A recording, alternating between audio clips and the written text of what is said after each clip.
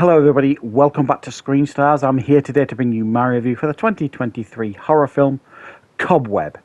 The film is directed by Samuel Bodin and it stars Lizzie Kaplan, Anthony Starr and Woody Norman. Now the film focuses on a family. We get the mother and father, played by Lizzie Kaplan and Anthony Starr, and their son, Peter, played by Woody Norman.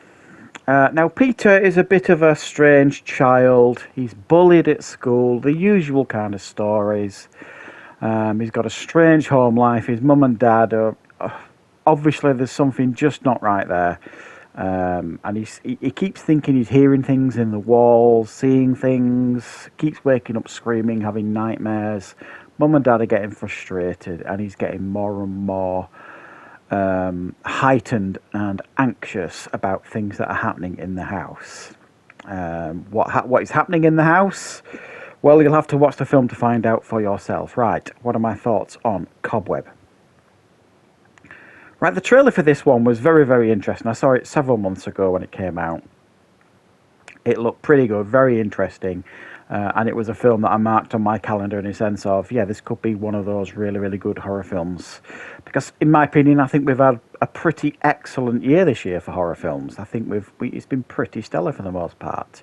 Now, where does Cobweb sit in this? Well, for me, Cobweb is a little bit of an illusionist in a sense of it kind of dazzles you with its magic in the first half of the film, or first 65% of the film. You know, it kind of dangles a carrot to its audience member, trying to make the film out to be intriguing and interesting. There's a real mystery here. And then about 65-70% of the way into the film, the big reveal, if you want to call it that, takes place, and it just becomes, from that point on, a very generic horror film, and the kind of horror film that you've seen before many, many times. So it's an odd one, this. I think, in a lot of ways, this film felt very much like a James Wan film. And I do think there are comparisons here to Malignant. Now, Malignant, a couple of years ago, was the horror film that divided audiences that year.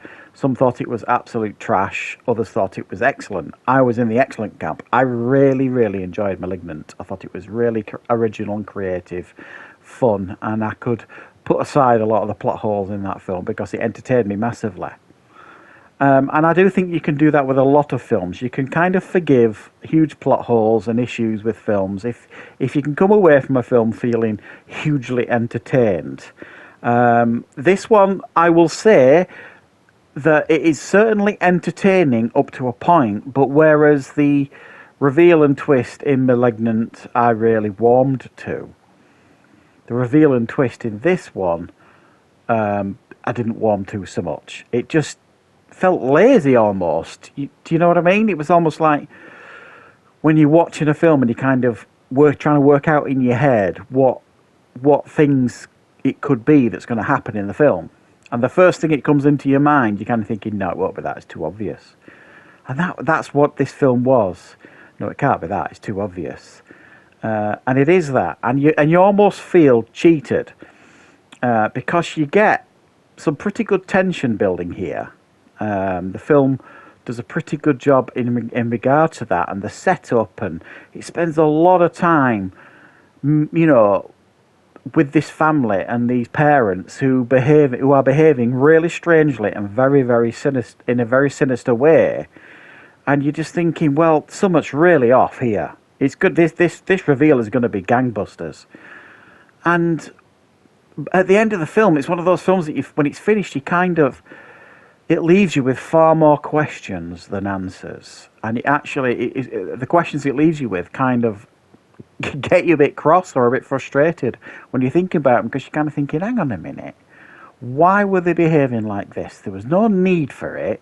And why did they do this? Why didn't they do this instead? None of this would have happened. And how did it even happen in the first place? In this day and age, you just can't... And obviously I can't go into too much detail because it would spoil the film. And I don't want to do that, clearly. But I came away just thinking, well, like I say, it almost felt like they were dangling the carrot at the audiences and leading me down a certain path to think certain things were going to happen. And in actual fact, what actually does happen is they try and do the old switcheroo in a sense of give you a clever twist and a fun twist, but it just kind of made a mockery in my mind of what came before. So I don't want to get too negative here because I do think this is an entertaining film. I think it's a very competent horror film. There are moments in this film where I was definitely entertained. There's more than enough scary moments in the film. There's a few jump scares here and there. The lighting is how you'd want it to be in a horror film. You could argue at times it's a little bit too dark.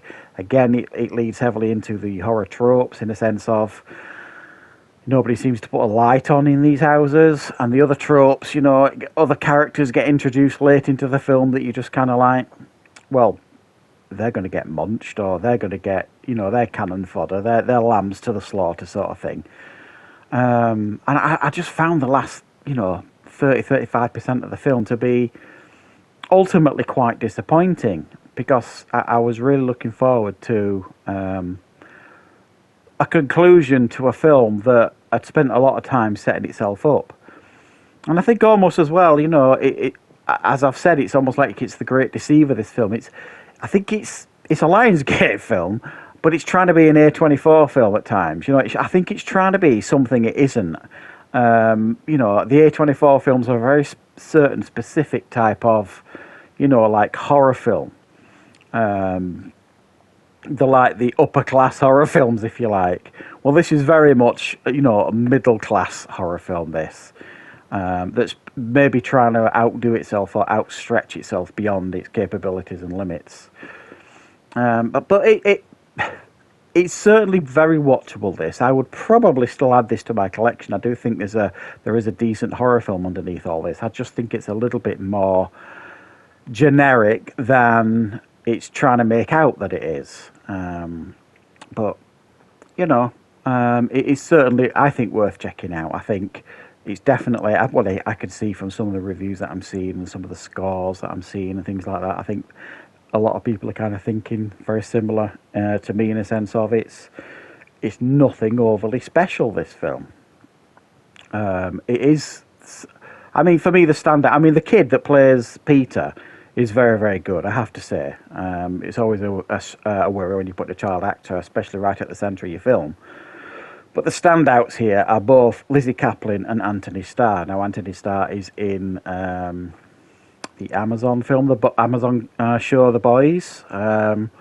So he's used to playing like a sinister character, but him and Lizzie Kaplan playing these really off-kilter, weird and sinister parents both do a very, very good job. It's just, you know, it doesn't necessarily pay off in the way you want it to, their performances. So I certainly think this is perfectly watchable. It's just not the gangbusters horror film I was hoping it was going to be. So thanks for watching, guys. I hope you enjoyed checking out this review. I will be back, of course, with plenty more reviews and content on the channel very soon.